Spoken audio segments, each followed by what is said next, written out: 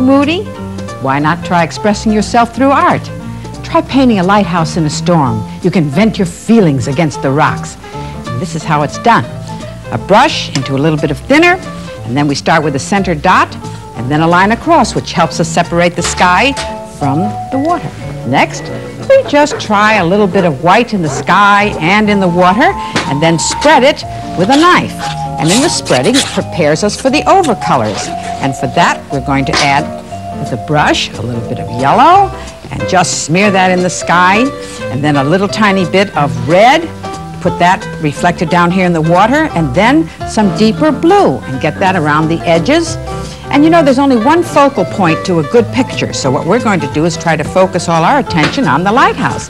But meanwhile, I'm getting the rhythm of the sky kind of pointing down and slanting toward the lighthouse. And then I'm going to do that in the water here, and I'm ready for the details. Incidentally, this color star which I developed is a guide to mixing and using colors. You can get various color guides and all these art materials at any art supply store. A bristle brush and a little bit of blue, and I can twist and twirl and just move that brush on an angle to get the feeling of low mountains in the distance. Use the wood end, which I put into a pencil sharpener, and scratch through there. Next, I'm going to use a knife, and I'm going to pick up some blue and some purple, and just have the wonderful feeling of moving these colors down and up and on an angle so that I get the feeling of the rocks. Maybe a little bit of the brown will darken it down in here, and then I'll start over on this side and put the rocks in. I keep adding some more paint because you do use more paint when you do knife painting, but it's the juiciest feeling in the world. It's so much fun, and you just let those colors work together for you. Connect it up on that side and leave it open on this side for better composition. And you could highlight the top part if you want with a little bit of white, or leave them very dark down in the front. Even adding 3 dark colors like red, green, and brown will give you some very, very dark, beautiful tones. Now I'm going to pull the water over here, and I'm going to add the lighthouse by using some purple tones, and then have that off-center.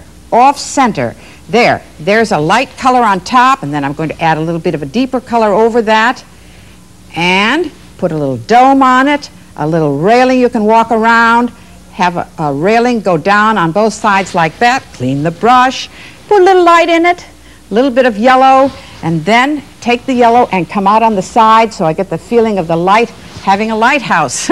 And then putting 2 little windows in there. How about a little boat? Well, that's helpful over here, but keep it small. Remember, only one thing that's important in the picture, and that is the lighthouse. Everything else is supplemental. So I'm going to take the brush, and I'm going to use that wooden end again and scratch through it. And a couple of little tiny birds in the distance. I'm adding some blue-brown. They're little tiny V's like that. Very easily done. And of course, the fun of it is to vent your feelings against the rocks. Take the white and just take the paint on the finger and pull it right up against the rocks, and you have it splashing up against there.